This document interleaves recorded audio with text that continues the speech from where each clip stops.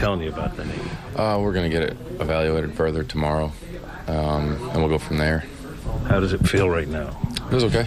Yeah. Hopefully, just a little sore and won't miss any time, and hopefully that's, best case scenario, and that's what happens.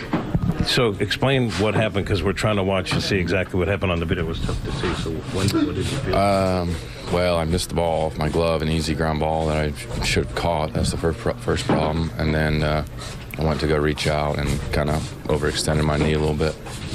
Your stuff, you had to be real happy. I mean, it's been a while since you pitched in a big league game. How did you feel about your stuff? I felt really good. This is, that's what's so frustrating right now, is that's probably the best I fought all year. I didn't get tired. I was feeling stronger as the game was going on, and so I'm happy with that.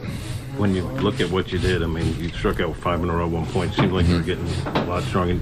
You're hitting 95, 96 with a fastball. That had to be a good sign that you were getting stronger, right? Yeah, definitely. I was feeling really good.